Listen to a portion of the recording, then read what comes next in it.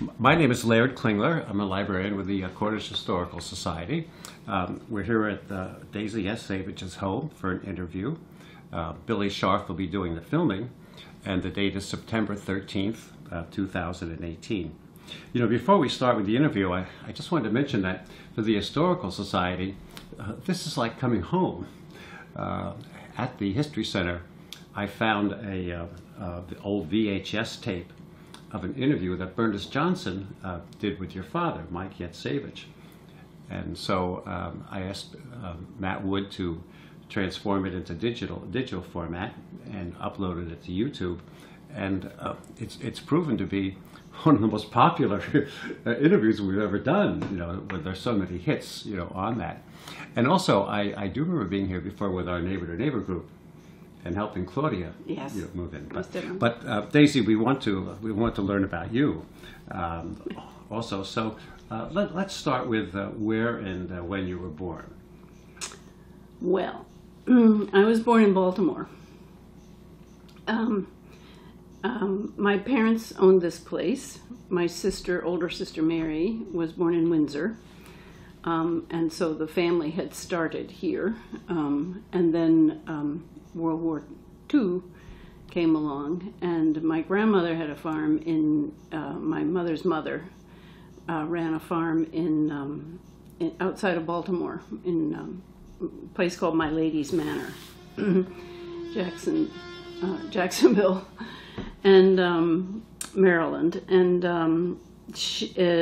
when World War II got underway, she didn't have anybody to run the farm because the capable people had gone as soldiers. And my father, who is a farmer here, said, "All right, I'll manage your farm for the war, duration of the war."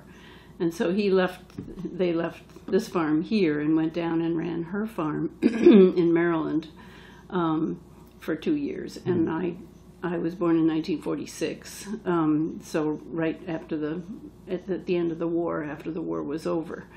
And they were wrapping up their time in Maryland. And when I was 3 months old, they moved back here to this house. And you were 3? 3 months. 3 months. 3 months old. I was an infant. Yeah. Oh. So they came back here to get restarted with their own dairy farm here again. So. And where we are now, this was the homestead. This was the house that I really started in. You know. Yes, I lived in my grandmother's house for the first 3 months of my life, but then this is where I grew up. So pretty much lifelong, at least the beginning. Yeah. Yes. Yeah. Well, then tell us about your childhood here in Cornish. Well, it was isolated, I guess you could say, in the sense that there weren't any neighborhood Tell us kids. Where are we, just for the record here, or on Fernald Hill? This is the end of the road. The road used to go up past the house and over to the flat, but at the time I grew up here, it had been discontinued, and it was a Class 6 road, and the road ended here at this house, the town road. So it's about 2 miles up from the paved road from the Meriden Stage Road, and it's a dirt road. Yes. And there weren't a lot of other houses on the road. The next house down, they had I think 11 children in there. But we didn't see a whole lot of them.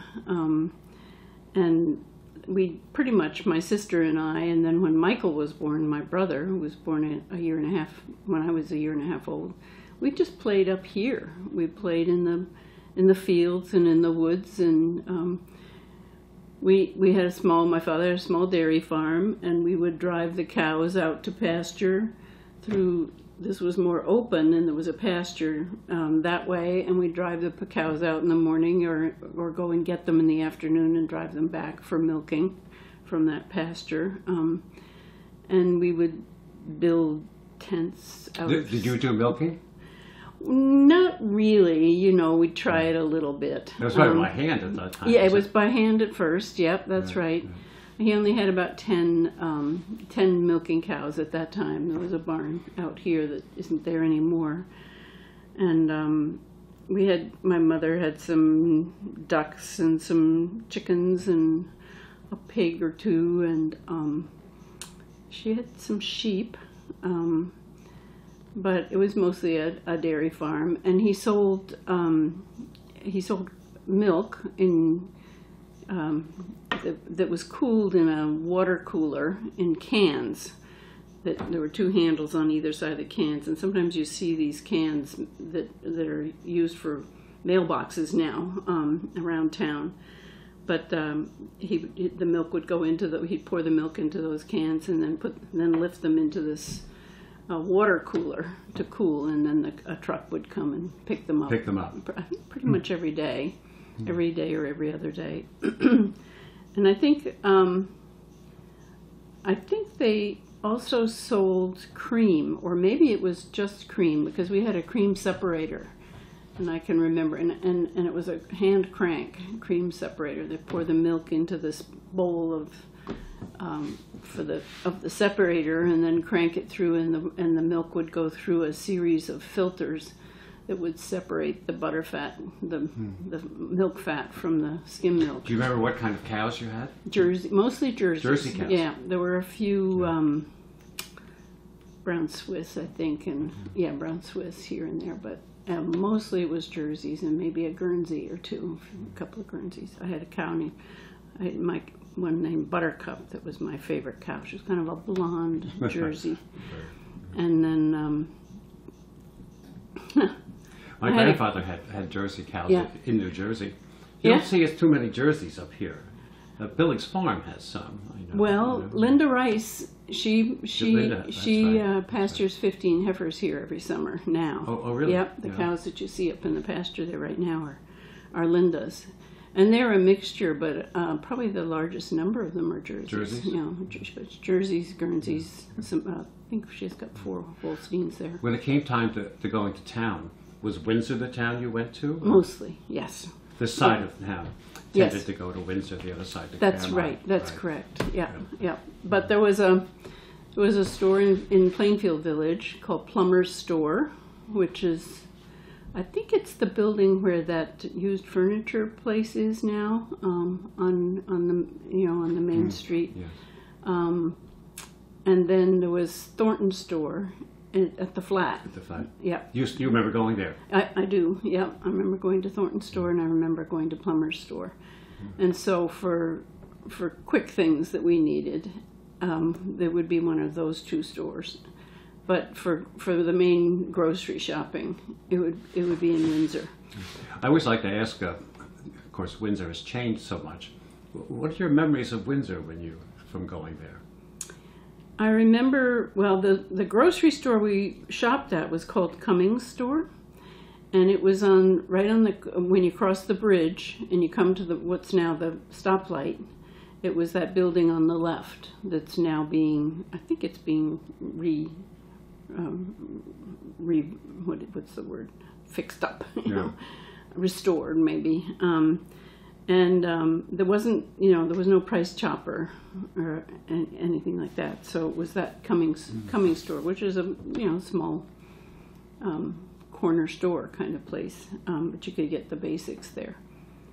I remember on Main Street, past the main stoplight in the middle of town, the stoplight in the middle of town, just past it on the right, there was a dry goods store. I can't remember the name of it, but they sold, you could buy cloth for making clothes, and we made most of our own clothes. My mother taught my sister and me how to sew, so we'd buy patterns there and make clothes. And I belonged to 4-H, and we learned how to do some basic sewing. What about the movies? There were movie theaters there. There was a movie theater. That's right. Where was it?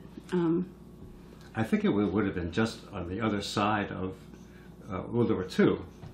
One was just on the other side of that State Street traffic light. Yes. Yes, I think you're right. So that would have been right next to that dry goods store. Right. Yeah. I always like to ask, do you remember the first movie you saw? Or do you remember any of the movies? Boy, it wasn't very often because movies cost money. But I remember I do remember going to see Snow White. Oh, really? Yeah. Disney's Snow White. But I was older then. We were living at Barbary House then. We didn't live here at that time. So I was probably 10 or 11 maybe by then. And we went with a young boy that lived next door to us at Barbary House. And he got scared of the witch, of the stepmother. And he was so scared that he demanded to go home, and my mother had to leave us kids in the theater, and she had to take him back home. And what was the occasion that you were living at Barbary House? When we were 9, when I was 9, her father died, passed away. He lived in Maryland, and he left her some money, and she had always loved Barbary House, loved the look of it, and the history and whatnot. It was owned by Homer St. Gaudens at that time, so Augustus St. Gaudens' son, who was living in Florida and was trying to sell it and couldn't sell it. So when she inherited some money, she was pregnant with my youngest brother, so there were 4 of us, and she was about to have number 5, and she felt this was pretty cramped here. And so she wanted to move into a bigger house. And so she bought Barbary House with her inheritance money, and we moved in there. Oh. And that's where we lived until I left home, And Well, did Mike stay here then for the farm? No, he lived down there. Yeah. And then they used this, they rented this to, they got a hired man to help with the farm, to help with the milking and the haying and everything. And he and his wife lived here.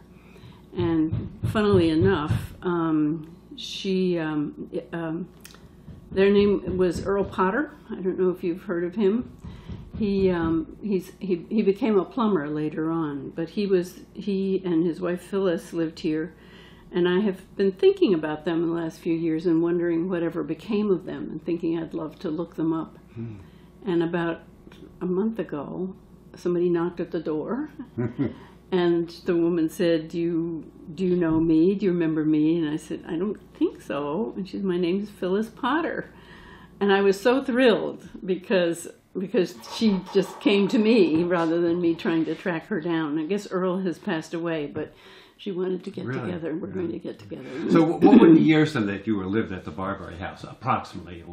Okay, so we moved. I was 9 in it was 1955, because Gregor was born in 1955. My youngest brother, younger brother. And you were 9? And I was 9, going on and then 10. Did you stay there then through high school? Yes. I went, yes. Yeah. Okay. Now, before high school, where did you go to school here in Cornish then? Well, my first year went to the Tracy School. Oh, really? The one-room school on Lang Road. Yeah. And Mrs. Bernard, Eva Bernard. Was my teacher. And I was in first grade. There were 6 of us in first grade, and there were 6 in 7th grade, and then various others in grades between. I think my sister Mary was the one 3rd grader, but Stuart Hodgman was in the 7th grade, and Mrs. Bernard placed the 7th graders next to the 6th graders, the first graders next to the 7th graders, so that the 7th graders could help us with our work if we needed it, and could make sure that we stayed on task. Sandra Yaten, who lives in Plainfield, you probably have heard of Kyle Whitty, because his mother was in that first grade class. Augusta Comstock, Augusta Yaten, and then later Augusta Comstock was her mother, and they lived in Cornish, where Kyle now lives. I see. So she was one of them, a Carol Claflin, a Sylvia Abbott, who was a foster child of Martha and Orville Fitch, was a classmate, and me and a boy named Peter Blake. And Peter Blake was a bit of a naughty boy, I remember. And so he was placed next to Stuart, he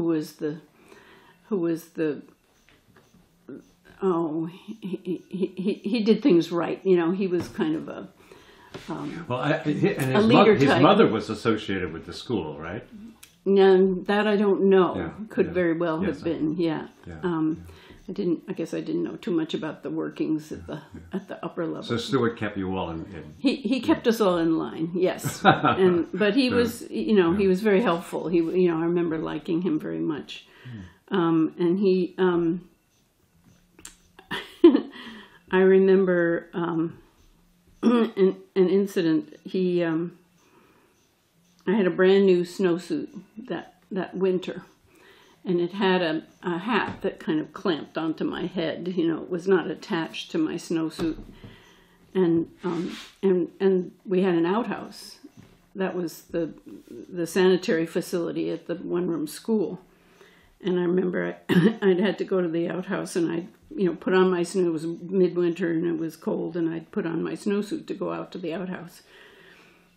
And I accidentally dropped my hat down in the toilet in the outhouse, and I was just mortified and so upset, and I didn't dare tell anybody.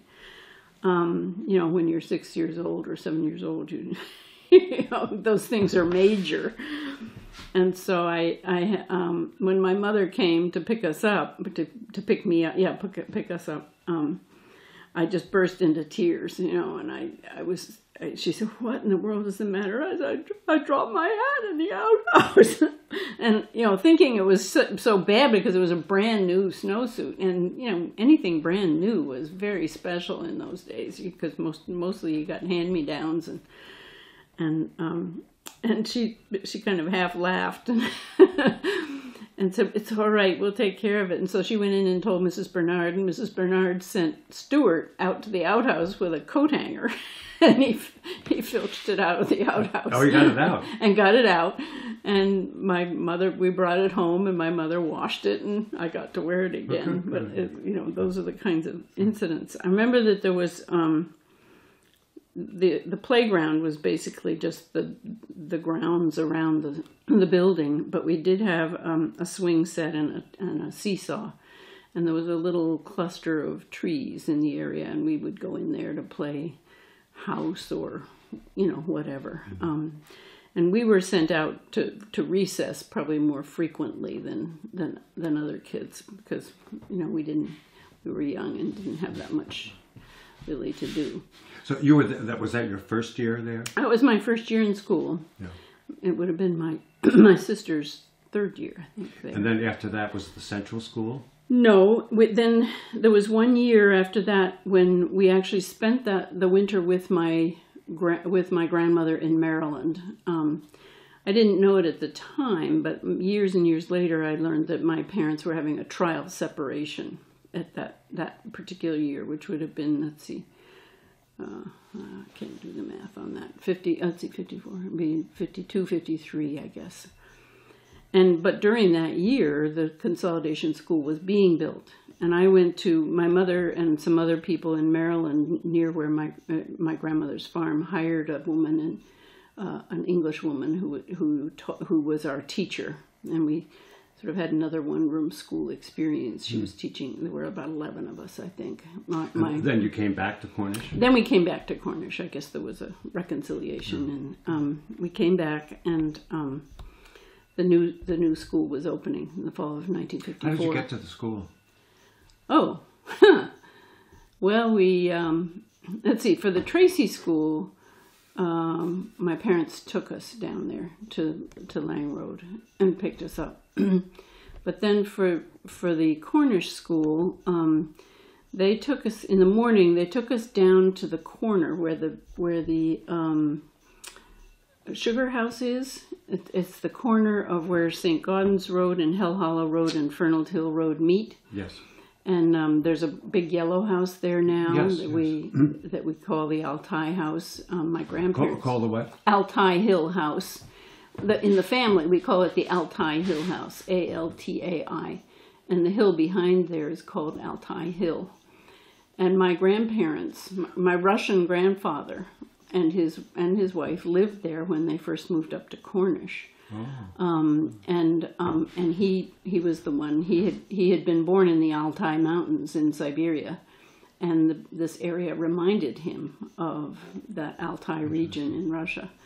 And so he called it the Altai House. And eventually, when the map people came around in the early 50s to update the topographical maps, I don't know what the USG, Geological Survey people. Right. They asked my father, well, what's the name of this hill? And he said, well, that's Altai Hill. And then there was Fernald Hill, which was on the map, which is up here. And then there's another hill up here that didn't have a name. And he said, and what's the name of that hill? And he said, oh, that's Yatsevitch Hill. And they wrote it down, so it's now Yatsevitch Hill. Good for him. And then they wanted to check on the name of the road that's called Hell Hollow Road, and he said that's Hell Hollow Road. So that went on the map. It's Hell Hollow Road. So that's how places get named. Do you remember your reaction going from a one-room schoolhouse to a larger central school? Well, let's see. I guess I was all right with it. It was a shock to be with so many children because we were the leading edge of the baby boom that year, and there were between 35 and 38 children in each class, I was, I wasn't used to being among that many children, and also I was tall, so I was always at the back of the room. They placed you according to your height in the rows, and we were always sitting in rows back in those days. But I liked school, and I liked studying, learning things, and reading and writing and whatnot. And apparently I had learned to read before I went to school, according to my mother, and so it was, it was enjoyable for me. But I've talked to some of my old classmates since then, and they hated it. Why do you think? Well, some of the boys, they said that the women teachers were mean to them and everything. I went into the 4th grade that year, and in Maryland, I had done 2 years in one. This English woman had me do the work for 2 years in one. And so when I came back, I went from 1st to 4th grade, and my teacher was a Mrs. Simons. I don't know if you've encountered her name before, but she was kind of mean. And she didn't like the fact that I had gone from 1st to 4th grade, and there were no records, no official records from Maryland of my doing that. So somehow I think she thought we were cheating or something by having me skip a grade, and so she picked on me a bit, But I knew how to lay low and keep out of trouble.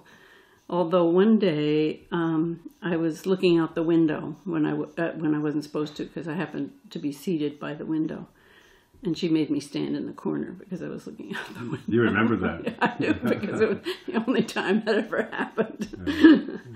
Now, when it came time for high school, then? Yes. Did you go to Windsor? No. There was a little private school in South Woodstock, Vermont. It was called the Woodstock Country School.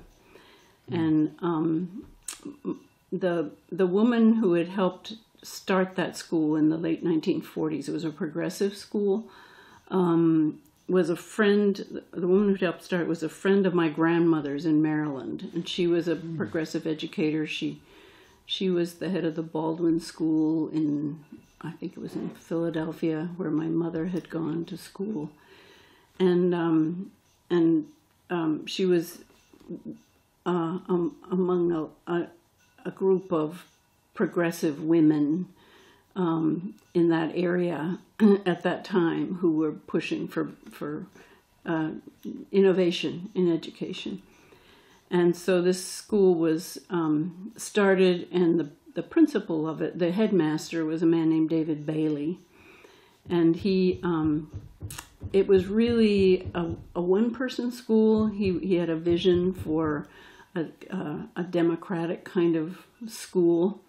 Most of the students who were there were 100 of us at the school, and most of them were from Connecticut and New York and Massachusetts, places further afield.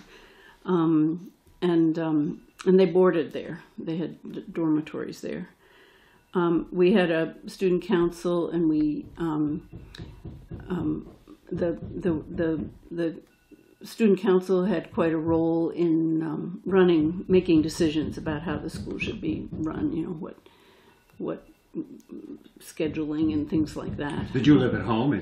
But I was a day student, yes, Day student. and it was about a 20-mile. How did you get to school? Our parents.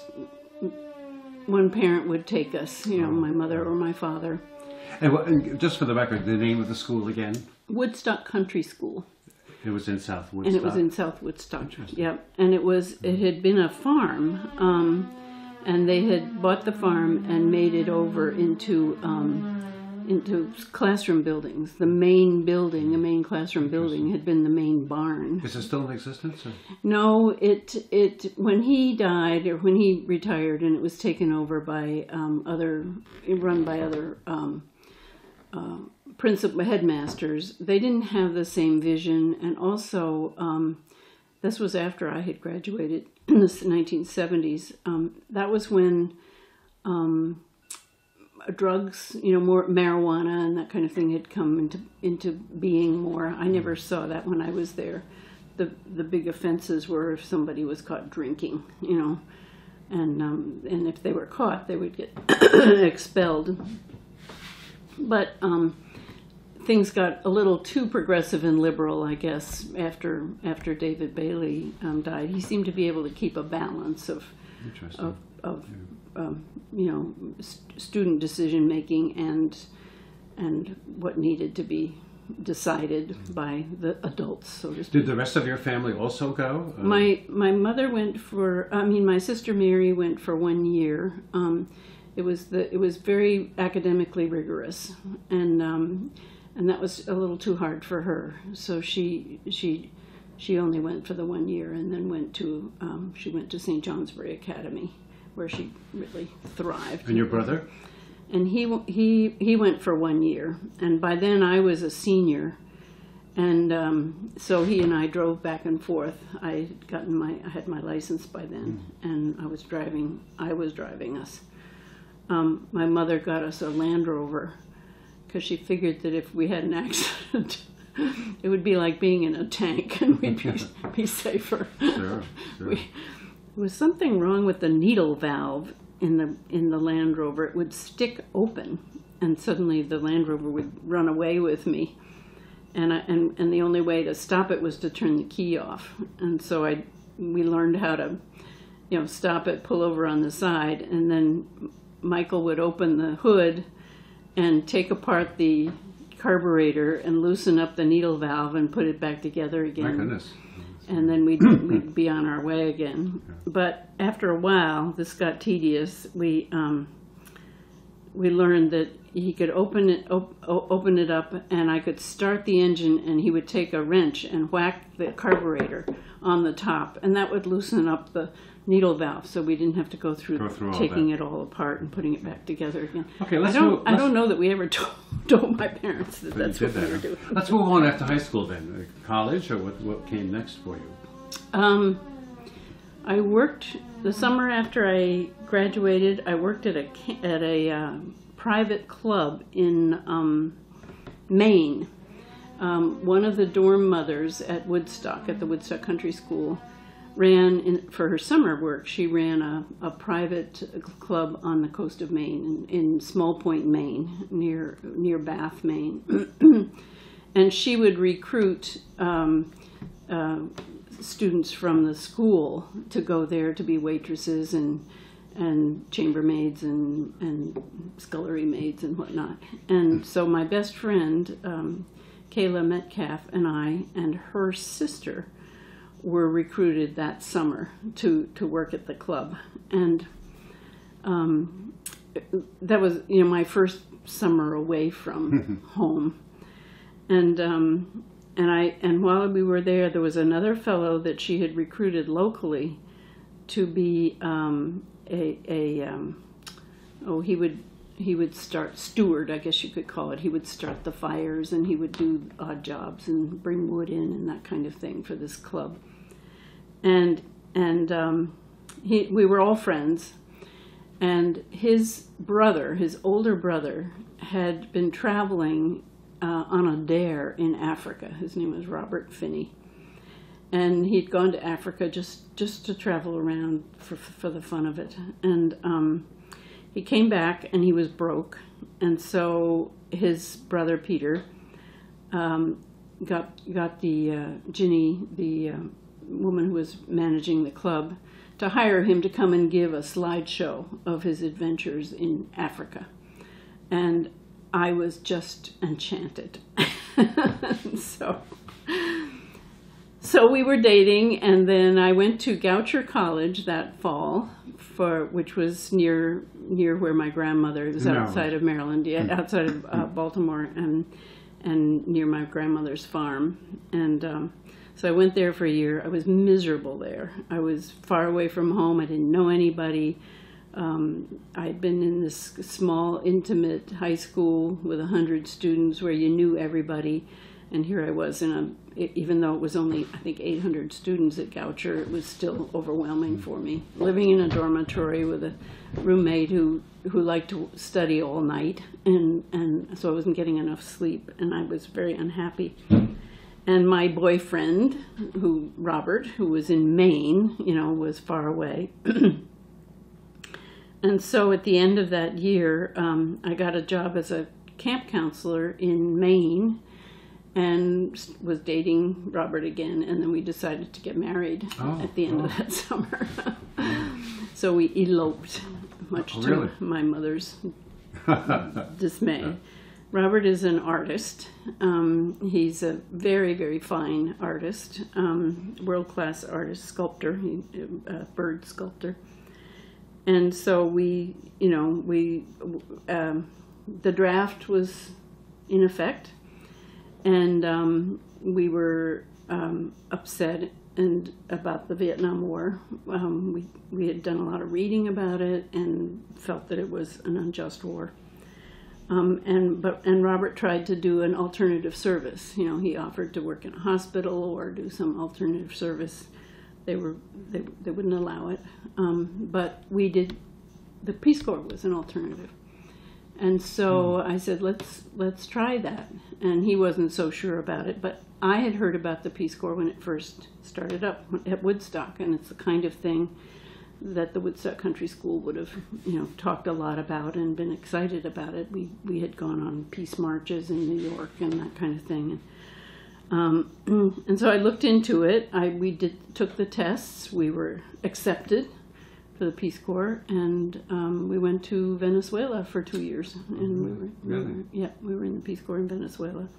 So we felt like, they were getting 2 for 1 for service to the country, and that we felt we were serving the country, and it was a seminal experience for me because I was very shy, and it kind of opened me up.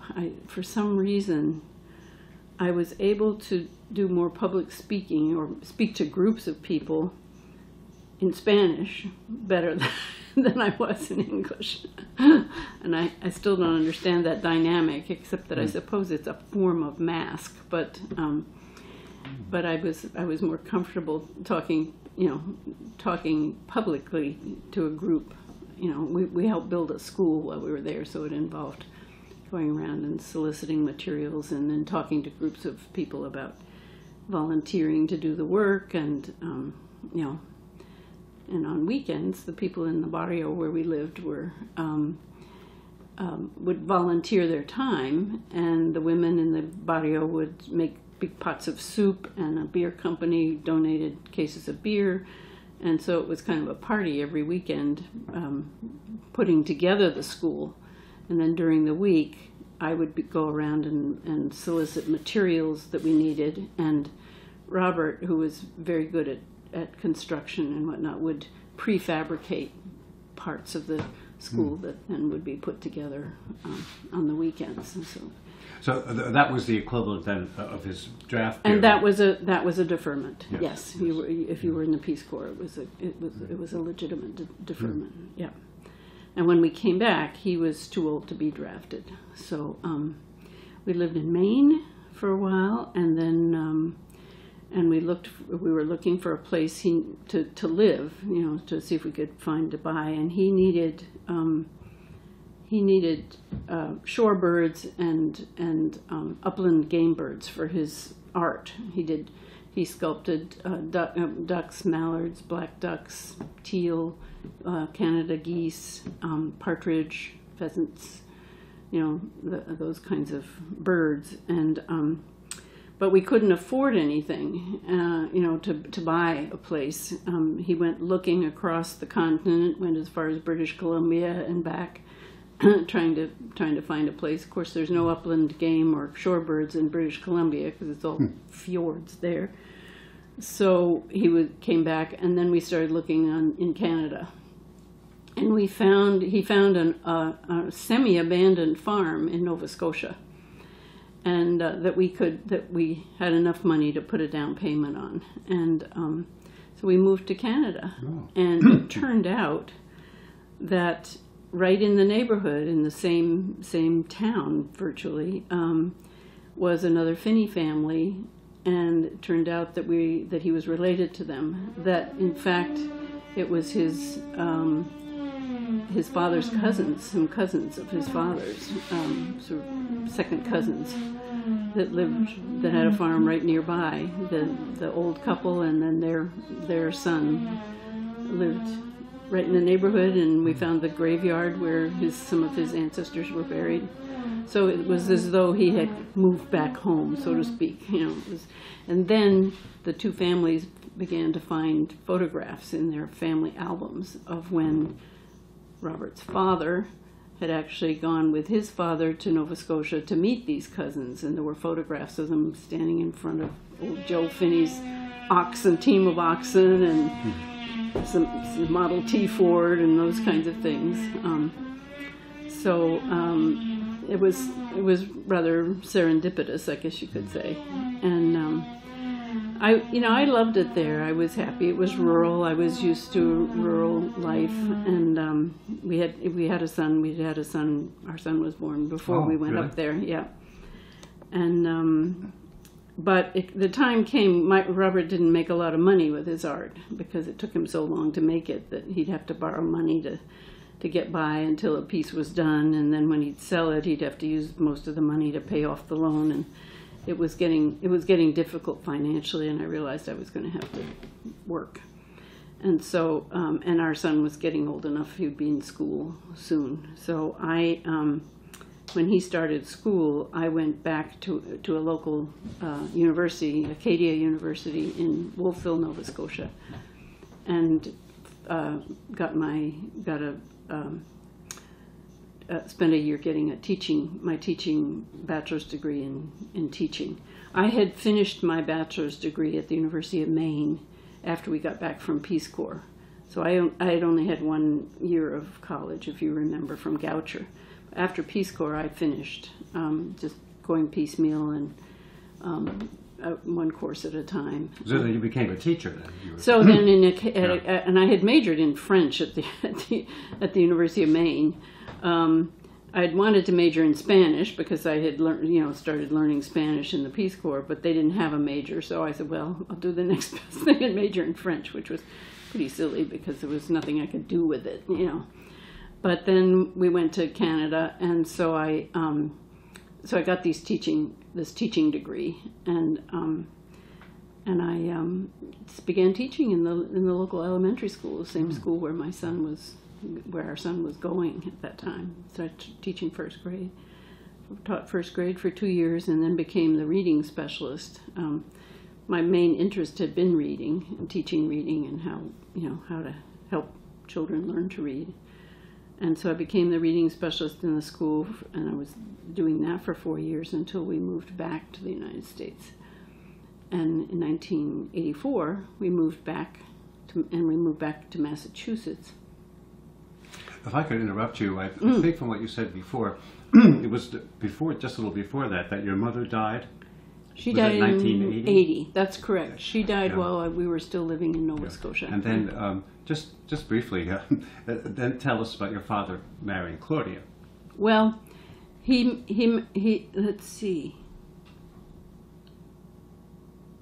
Well, how did... She died in 1980, but they had been divorced since 1967. Oh. So they got divorced while I was in the Peace Corps. I see. I got a letter. I had been very worried. I'd been very worried about my father living by himself here, because he had moved back into this house. And your mother was at Barbary. And they had sold Barbary House, yeah. And after I was married and while I was overseas, and so I was worried about him being by himself up here, and then I got a letter halfway through my Peace Corps stint that he had gotten married to this woman, Claudia. And I was mad because I'd been so worried about him and he'd been taken care of and he hadn't told me. But anyway, that's irrelevant. But so when we came back to the States and lived in Massachusetts, we were in Amherst. I had started my master's degree in Canada, and so I transferred to the University of Massachusetts in Amherst, and we put our son in a private school, Eaglebrook School, which is a feeder school for the Deerfield Academy, because he was not getting what he needed in the local public school in Canada, and he was getting frustrated and getting into trouble and whatnot. And we knew he needed more stimulus than he was getting. So we came back to the States, and and he just thrived. It was just perfect for him. And so I was taking courses at the University of Massachusetts Amherst. He was going to this Eaglebrook School, and then I got a job teaching first grade at the Smith College campus school. That was the lab school for the Department of Education at Smith College in Northampton, Massachusetts. And that put us just down the pike from here, down 91. And so I was coming up here then every month or 6 weeks for a visit with my father, whom I had not seen a whole lot of since we had moved to Canada, And that was really nice. And I got to know Claudia, and just, by then my mother had been gone for, 20 years or so, not quite. And she was just like a mother to me. She took that role and sort of, silently agreed to be my mother. I recall now, I don't know whether your mother or your father told me this, but during World War I, their families were on opposite sides.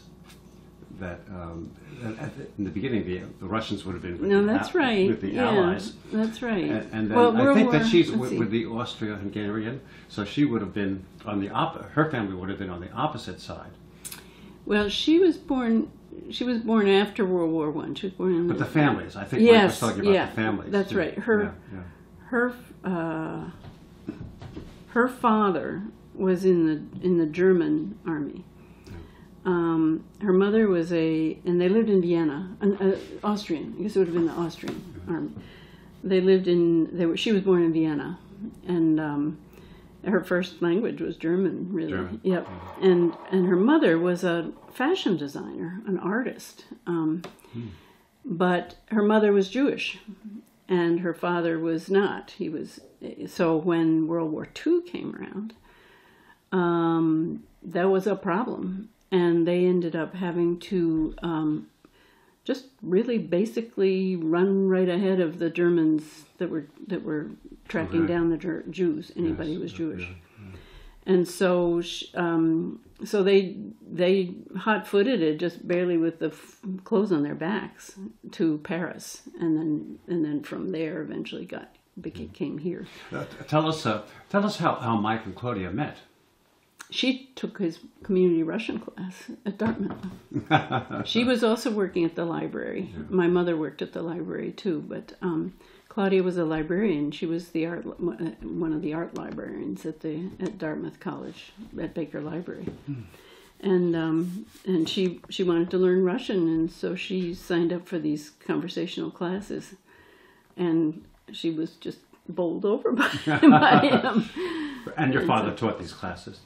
It's really more like facilitating them. I mean, he would speak in Russian with them in a conversation. I think they did have a book that they would follow. I went a few times myself when I was a teenager. He was doing that. I think he was working with a professor, so that the professor could give his students a chance to hear, proper Russian.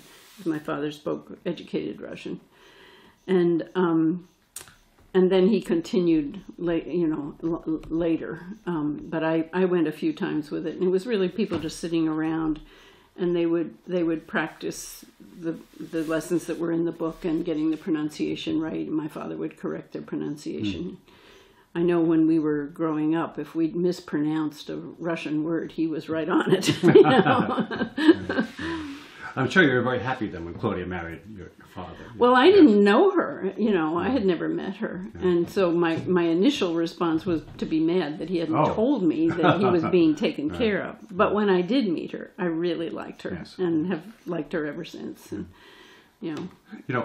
maybe I could take this opportunity to ask, how is Claudia doing?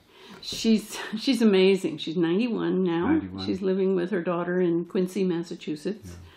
Her daughter just bought a house in Quincy, and she was up here. Her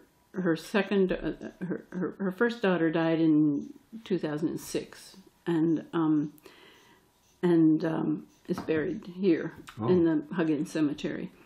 And then last May, her second daughter Annie died of cancer.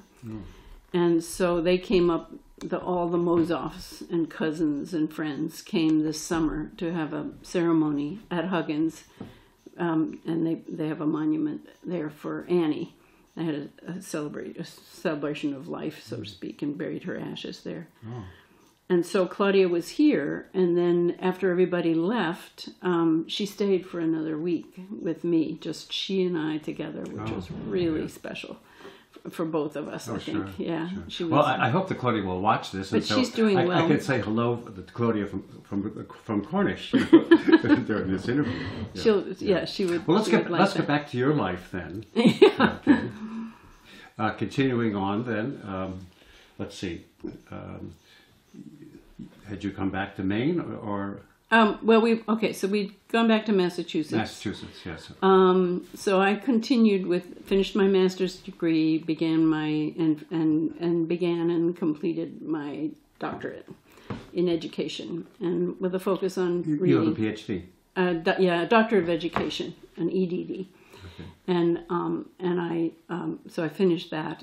They didn't offer a PhD in the reading education, so I did the EDD instead. And I've just always been interested in reading, and we read as children. My mother, we went to the library and we had books in the house, children's books in the house. I still have some of those books. My grandmother would send us books, for birthdays and whatnot. So we read a lot, and reading. Would Plainfield have been the library you went to? Well, I suppose we went to the Cornish library too. Cornish also, I'm trying to remember. We spent our summers in Rhode Island with my grandmother. My grandmother had a cottage on on Narragansett Bay, I guess it would be, or on the Sakonnet River in Rhode Island, and it was right on the water. So we spent our summers swimming and fooling around in the water all summer. But we went every week to the library there in Little Compton, Rhode Island, and we didn't have television, of course. So reading was what we did in the evenings, reading and playing board games and card games. My grandmother loved to play cards. She taught us lots of card games, and we played, Monopoly and all those games. She taught us to knit, my sister and me, and to crochet and to embroider. And she felt that that's what young ladies should learn to do. And but reading was a really big thing, and we just roared through books. And so reading was always a very important piece of my life, always has been. And so when I went into education, I wanted to focus on reading, and that's how I came to be a reading teacher and reading specialist. And then when I went on to my graduate work, I focused on more advanced understanding and research in reading, and that's what I did at the University of Massachusetts in Amherst. I did my dissertation in reading in a reading area. And then that was your career? And then I was offered a job at the University of Minnesota, and teaching in their College of Education, teaching literacy education courses at the University of Minnesota. And I really wanted to do it, but it would mean, moving. And the long and short of it was that my husband, I had been sort of following him around for 20 years, 25 years, but he decided he didn't want to go to Minnesota. And so we sort of essentially went our separate ways, and I went out to Minnesota, and he ended up going back to Nova Scotia, actually. So Did your son go with you? Yeah, and by then he was in college. Oh, I see. And he went to Williams College. And then he went to Exeter, Phillips Exeter Academy. Yes. After he was at the Eaglebrook School, he went to Phillips Exeter. And then from there he went to Williams College. And then from there he went to the Mayo Medical School. Oh. So he became he is a radiologist. Oh, sorry. Yeah, an MD, radiologist. Yeah. And then so you had a career at Minnesota? So I taught there for 8 years, and then I switched to the University of Wisconsin, River Falls. But I was living in St. Paul, Minnesota. I had by then met my now husband, Ed Miranda, and we have a condo in St. Paul, near St. Paul, Minnesota. And I was commuting to Wisconsin, the University of Wisconsin, where I was offered the job of running their master's program in reading. Oh. So I was training reading specialists, and I loved that. That was really, at the University of Minnesota. I wasn't really allowed to teach the courses I most wanted to teach, even though they were in literacy education. I was teaching language arts and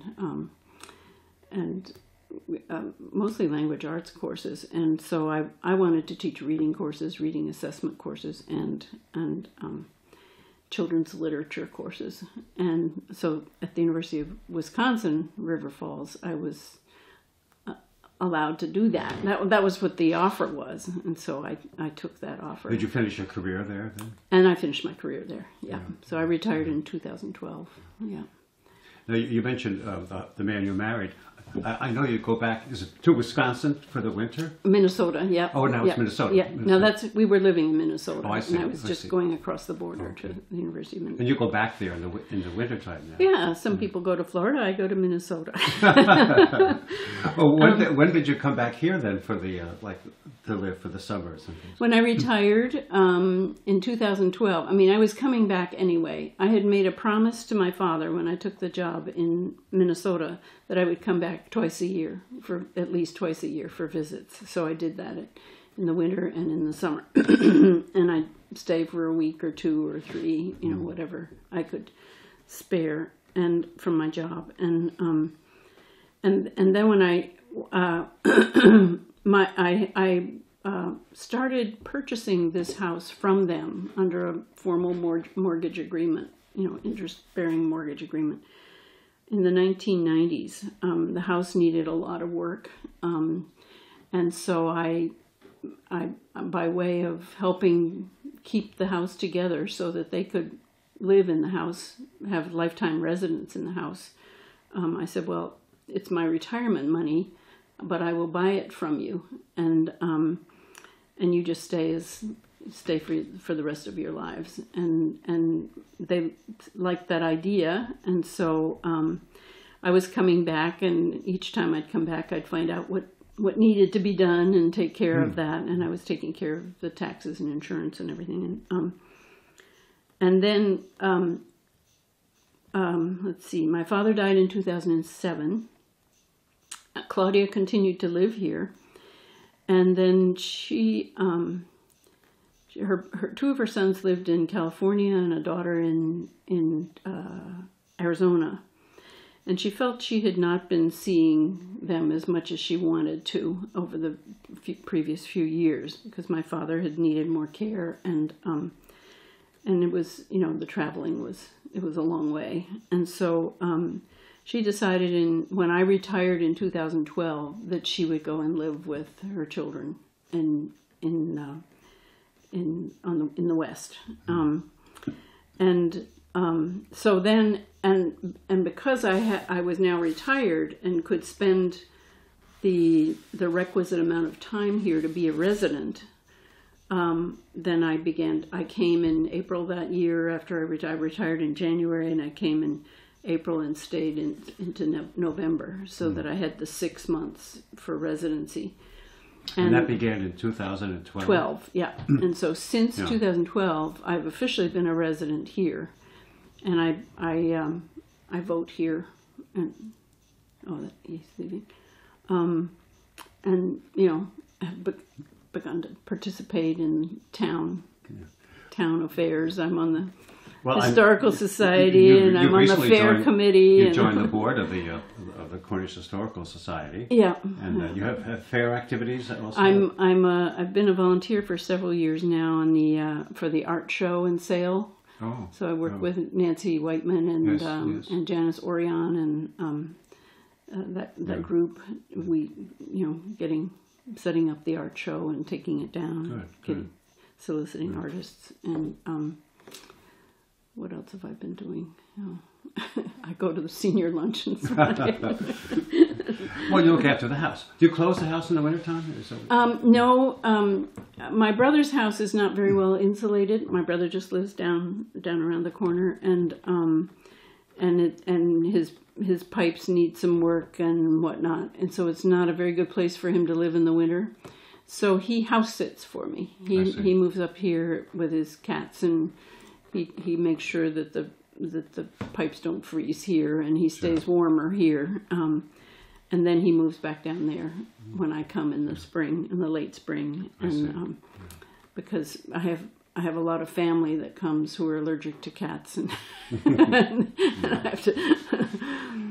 Yeah. Daisy, I always like to ask people, Cornish past and present changes, and the first change that people often bring up would be the roads. Now, you're not here for the winter, right? But people feel that the roads are maintained in a far superior fashion today than they were in the past. Do you remember difficulties with the road? Because you're pretty remote up here. Do you remember road difficulties in the past, either with snow or with mud or? Yes. Now that you trigger that, I remember my father always had a Jeep. Always. My grandmother bought him one when we moved back up here in 1946, and he continued to turn that over and keep a Jeep going, 4-wheel drive, low, which could handle just about anything, and he had chains for the Jeep.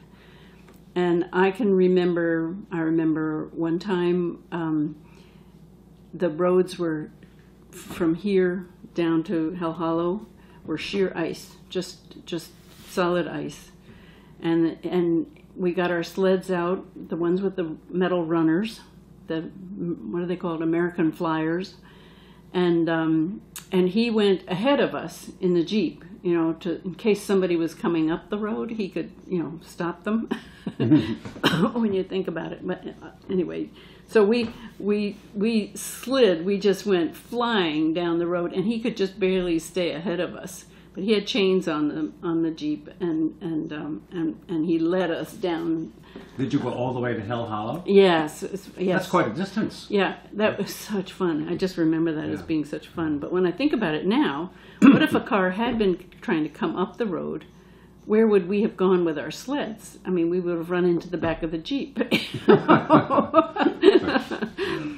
But then another time, we were coming up the hill by what's now the Song Garden, you know, from Fitch's Zorhides, up that hill, which is, you know, a sort of a steady slide, and that was sheer ice. And he had chains on then, and we were in the Jeep.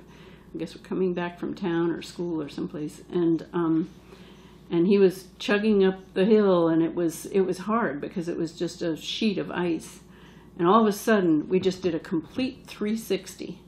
The Jeep just spun right around, and he's so good. He handles vehicles so well that he just continued driving. You know, he kept it on the road. We didn't go off the road, but did a spin in place and then continued up the road, and I can still feel the centrifugal force of that spin when we were sitting in the back. Of course, we still have difficulties, but I mean, but people generally would consider the roads to be maintained. And then there's a big mud problem coming up here on Fernald Hill Road, but you know, I'm not here in mud season, and Michael said a couple of years ago there was quite a bit of mud. Last year was good, but.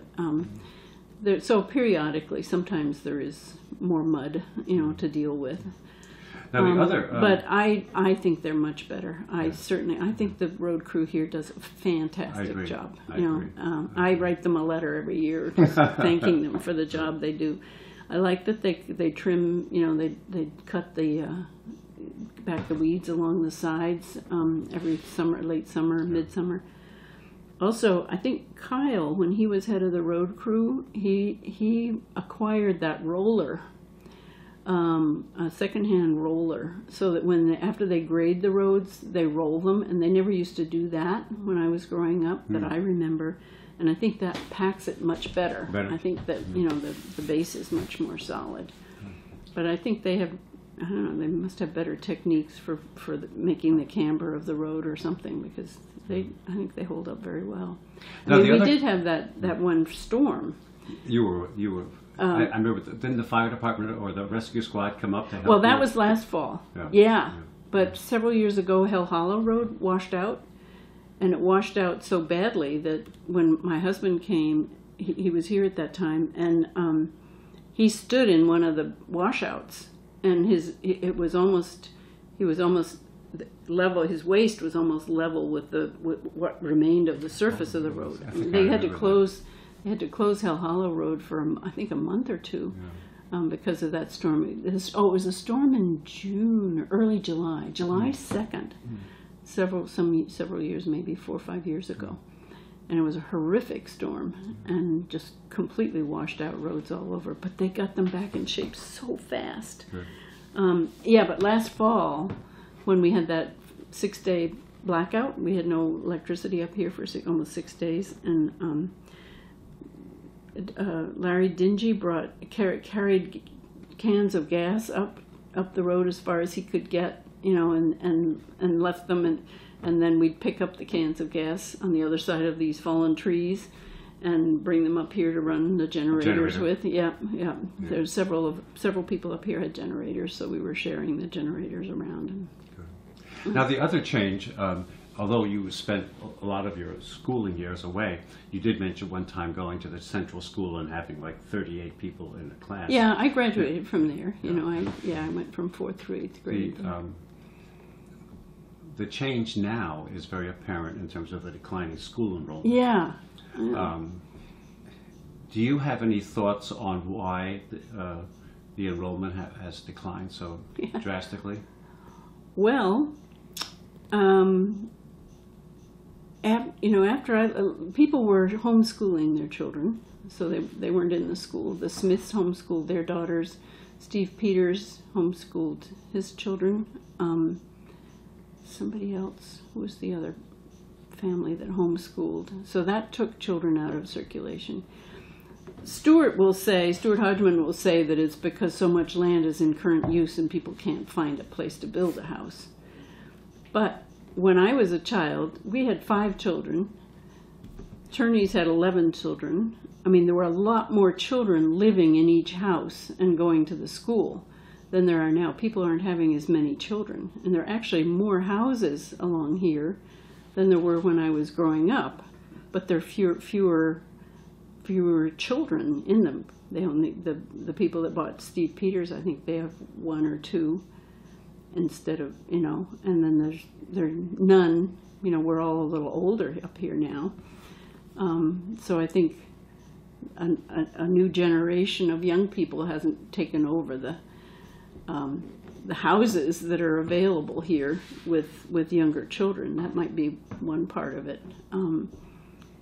So people not having as many children, I think. Well, Stuart is not alone in thinking that. When I've done these interviews, the issue has been raised that our land use policies in Cornish are not encouraging younger families, to move in. We have 5-acre zoning, for example. Current use takes a lot of land that could otherwise, we all want to preserve open space, and we all want to preserve farming. Do you have any thoughts on our land use policies in relation to it? Well, of course, I'm my father's daughter, and he put a lot of his land into conservation. Yes. And he encouraged other people to do that too. And his argument was always that the people, that land that's in current use is not using services. We don't need cable TV for the trees, and we don't need water and power, and roads for the, maintaining roads. The roads that used to go down through the Ripley place there, past the road that went past the cemetery, that land is in conservation and belongs to my cousins, a couple of cousins, my father's brother. Yeah. Of course, that does limit the ability for housing. Yes. But then, as I said, there are not that many people with children living in the houses that are here. If I look at the houses between here and Martha Zorheids, there are people in those houses, but they're all people whose children have grown up, and the next generation hasn't come in yet. So we're not expanding, but it isn't that the places for houses aren't there. The houses are there. They just don't have kids in them right now. There's a beautiful portrait here that I want to actually end with Billy taking a picture and you talking about it. But tell me first, before we do that, I think I've asked all the questions that I wanted to. Do you have any other things that you would like to add to what we've gone over? Or? Well, there were things I remember as a child. We used to, in the barn, we used to have loose hay when I was very young. No, this is the barn that's right back behind. No, the barn isn't there anymore. It's where the garden plot is. It was one of the old, fashioned barns with a hay mow and stanchions and everything. I remember sitting in front of the cows were fed from one side and milked from the other, and there were feed troughs, in front of them, so they would eat while they were being milked, and we could sit on the other side and watch them eat their silage and their grain and their hay. And I used to love to sit and just watch the cows chew. Really? I've always liked watching animals and sort of biology. And one time I thought I'd like to be a biologist, and I'd watch this jaw going around like this, chewing their food and then chewing their cuds. And I just remember being fascinated by animal behavior, and that's something that a farm kid gets to gets to do, because there's the time to sit there and just watch. I remember one time we had a ram, and it knocked me over. You know, it butted me and knocked me over, and just little memories like that. Sure. Swinging from a rope in the hay mow. You know, climbing up onto the hay mow and then grabbing a rope and swinging down. My father kind of taught us how to do that. We had a rope swing from a butternut tree that was out here that he put up for us that we would swing from. So lots of little images I have of growing up on a farm that stayed with you, that have stayed with me, that I've enjoyed. Yeah. I remember we would they'd cut the corn and cut the corn stalks and pile them onto a wagon. And then we would ride back from the cornfield on the top of this wagon load of corn stalks. And always wondering if we were going to slide off it, because the corn was a bit slippery, you know. And they'd bring the corn back here, and then there was a chopper that they'd feed the corn stalks into, and it would chop the corn up into silage and blow it up into the silo. And it's a wonder we didn't, get ourselves chopped up along with it. There was the chopper was run by a power bar on the tractor. And I remember that I don't understand the mechanics of it, but that the belt that ran the power bar had to be twisted in order to, and it wasn't a straight run, but it had like a figure eight to make it work. So somehow the mechanics of it required that. I can remember seeing that and being fascinated by the image of this belt and the way it would turn it, and the movement of it, and that kind of thing. And just lots of images like that. Stayed with you. Yeah, and we'd get inside the silo and let the silage come down on us when it was being blown into the silo. I read years later that you can die from the carbon monoxide or something from the silage fumes, but we didn't. Farms are pretty dangerous places, I guess, but somehow we survived all of that. Good. I'd like Billy to focus. There's a magnificent portrait there, and Daisy, could you tell us about the woman that's there and the history? Yes. Well, she's my great-grandmother on the Scottish side. She was married to. Her name is Jemima Jackson Thomas. And she was married to Francis Thomas, who was the British consul in Kiev, Ukraine, during the period of World War I, in the early part of the last century. I think she was actually a deaconess, maybe in a Protestant church, in a Presbyterian church in Scotland, but not in Kiev. And this portrait was painted from a photograph. My mother actually had it commissioned by a portrait artist in the 1950s. Oh, really? Yes, and it was a photograph, which I have on my computer, but it was she was sitting next to my grandfather, so it was her son-in-law, and next to him was her daughter Margaret, nicknamed Daisy, and then next to her was her sister Ella, and then at the far end was was her husband, Francis Thomas. And we've determined that photograph was taken in 1910, and that it was the wedding picture of my grandmother and grandfather, my father's father and mother, in Kiev. So they were married in Kiev, and and this, Just say that again. Your father's. my father's mother and father when they got married. So Your father's mother, and well, that is the mother, and father. Yeah, she's the mother-in-law of my grandfather, and she's a Scotswoman, and she was born in Perth, Scotland. Her daughter Margaret, nicknamed Daisy, was born in St. Petersburg because they happened to be there when she needed to get born. And they had spent a good part of their adult lives in Russia because they were in the diplomatic corps, in the diplomatic service. And they ended up they were in Kiev when the Bolshevik Revolution occurred, when the World War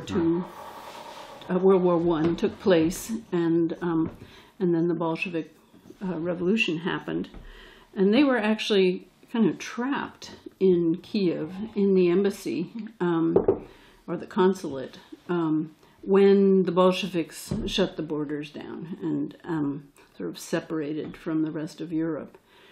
And she died of just old age and probably not getting enough food and medicine.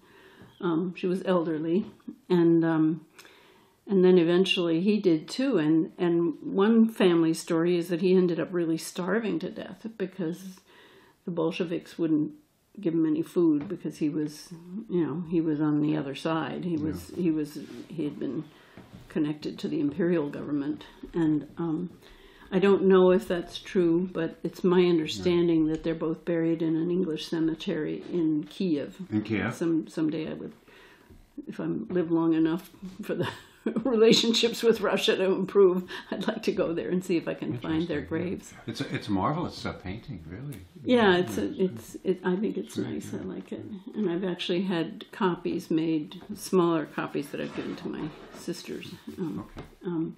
Okay. Well, I think we've covered everything, and tip of the iceberg. you